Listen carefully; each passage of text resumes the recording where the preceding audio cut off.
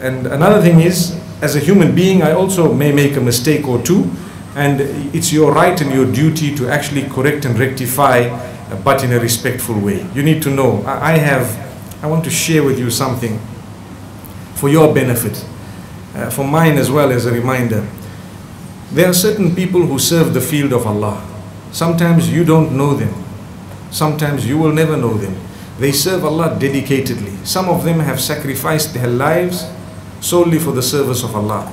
They require nothing from you besides that they are actually giving you something. They've never taken something away from you. And sometimes we tend to become very hard with our tongues, and we utter words that are really wrong and incorrect against such people. Not talking about myself, but I'm talking generally about people who serve the Deen.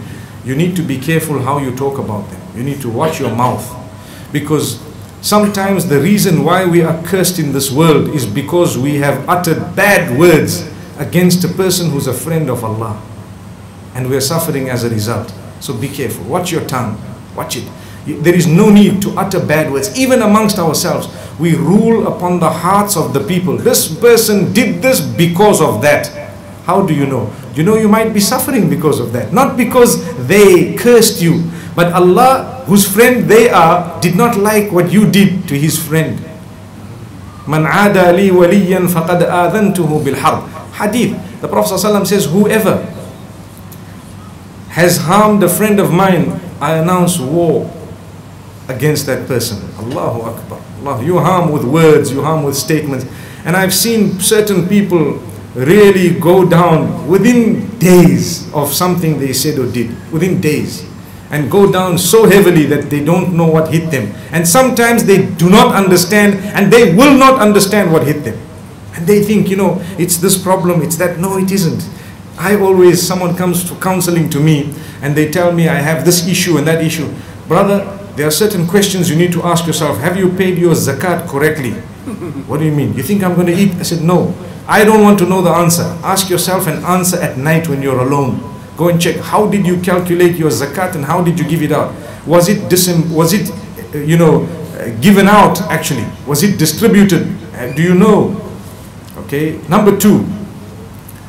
How's your link with your maker? Number 3, have you ever harmed a friend of the maker, subhanahu wa ta'ala? Do you speak bad about people? Do you have this negative, every time you see someone you think negative? If that's the case, maybe that's your problem. But it's got nothing to do with the issue that I've got here, for example. No, that may just be the problem. Perhaps Allah has declared war against you. You don't know. But Allah is Ghafurur Rahim. He's most merciful. Allah is most merciful. Your sin was not something that was between you and Allah. It was between you and a third party. That third party is not Ghafurur Rahim. Brothers and sisters, I plead with you to clean your heart. Clean it. It needs cleansing. And wallahi, it needs to remove from it Su'ud dhan. Su'ud dhan is one of the biggest diseases you could have. Su'ud dhan means a bad perception. You see someone, you think this guy is dressed like this because you know he's like that. And you see a woman in a miniskirt, you think she's like a prostitute. That thought is so dirty. So dirty. Even if she was, what's it got to do with you? It's a fact. When we start looking at people saying, oh, this person is very bad because you know they dress like this, and what? Or you see someone, for example, walking into a nightclub. The first thought that should come to your mind, unless it's your own child or someone whom you are responsible for, then you have the right to go and find out. The first thought is, you know, this uncle is gone into the club to remove someone from there. And that's a good thought. People say, nah, today people are bad. That thought is bad. You follow what I'm saying? Even if they were going into the nightclub to do whatever they wanted to do in terms of sin, what's it got to do with you? By your statement, does it make them achieve Jannah? Allahu Akbar, Allahu Akbar. I want to tell you, your statement will never help them achieve Jannah, but it even eradicates your chances of entering Jannah. That's the problem. So when you clean your heart, it only increases your chance of entering paradise. It might not change the situation on the ground, but your chances of entering paradise is not for those with dirty hearts, my brothers and sisters. Clean it. Take it out. Love one another for the pleasure of Allah alone. And that's your paradise. That's your paradise. We will speak about it this evening. Inshallah, it's part of the topic.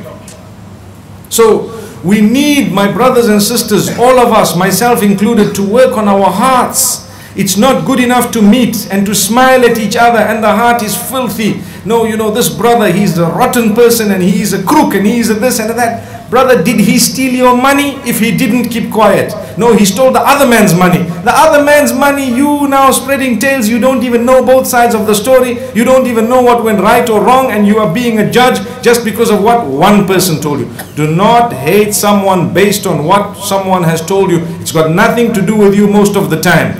Yes, if you want to be careful of someone said, look, you want to deal with this man, just tread the path a bit carefully. So you tread a bit carefully. That's not a bad statement. That is just a warning to say, watch out. People today, generally, you need to be a bit more careful, because there is a general tendency of people not fulfilling what they have said. Like I've said in the past, nowadays they'll write. They get the lawyers to sign the documents also, and still they won't fulfill the agreement. So you warning someone is another issue. But to have a dirty heart and to have a bad perception of people, that will keep you away from paradise. And paradise is something I should be working for, and so should you. Wallahi, do not lose focus.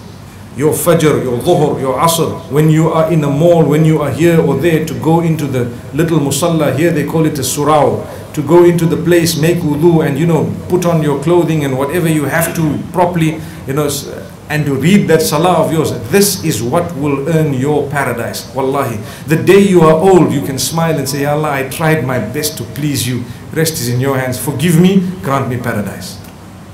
But if we haven't even tried to earn paradise, we didn't try to eradicate that which was bad, that which was dirty, that which was unacceptable, and then we say, I don't worry, I'll get paradise. God is forgiving. God is forgiving. Allah says, Subhanallah, turn before it's too late. May Allah grant us the turning point.